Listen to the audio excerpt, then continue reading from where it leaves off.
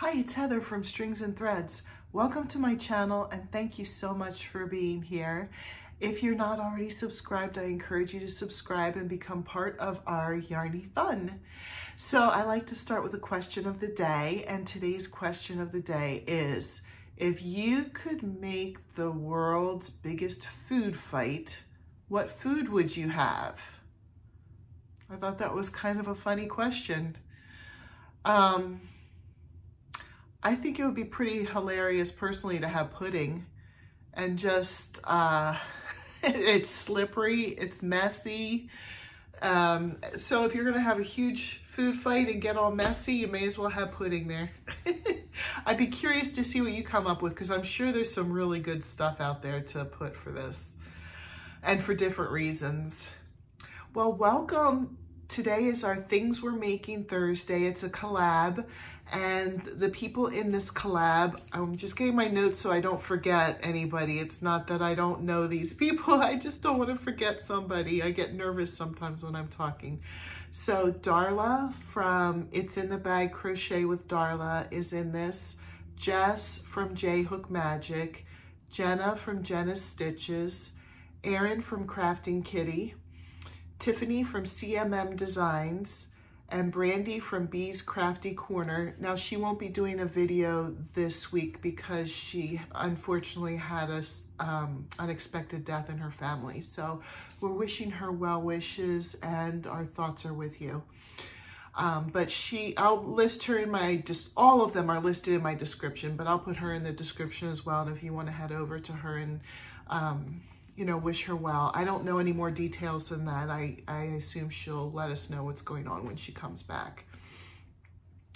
But what Things We're Making Thursday is, it's where the group of us are going to make a different free pattern each month. We're starting with Yarn Inspirations, but they might not all be from Yarn Inspirations.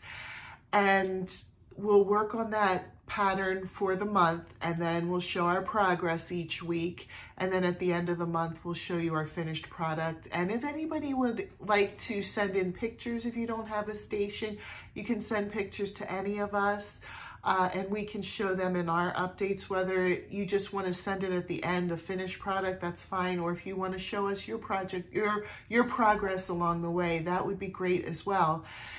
And then on the last week of the last Things We're Making Thursday of the month, we'll show our finished projects, and then we will introduce the new pattern, and you're welcome to join us for next month.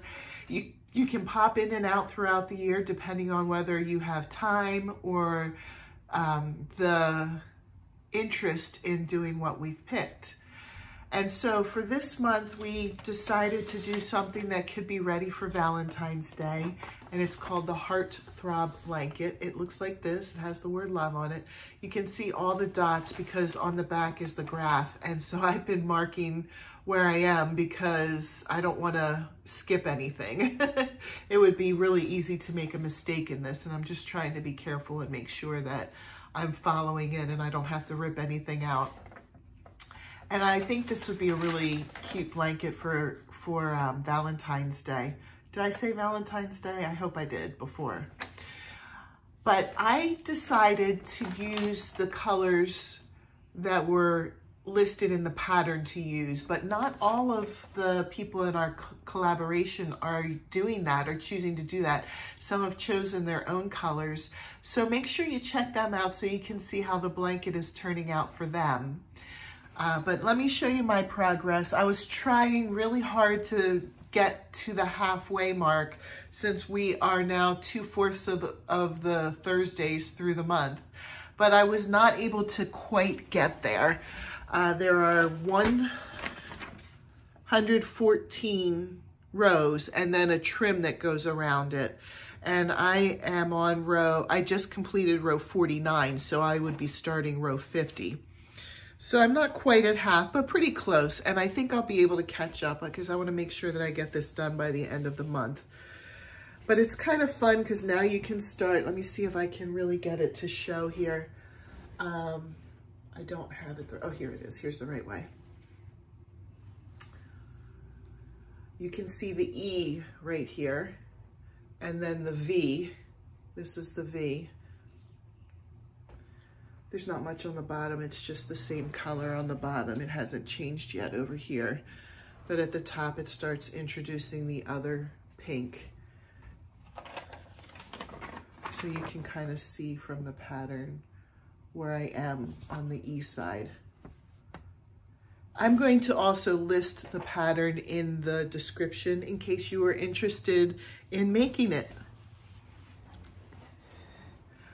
I hope you all have a great day. Thank you so much for joining me for Things We're Making Thursday and keeping updated on our progress.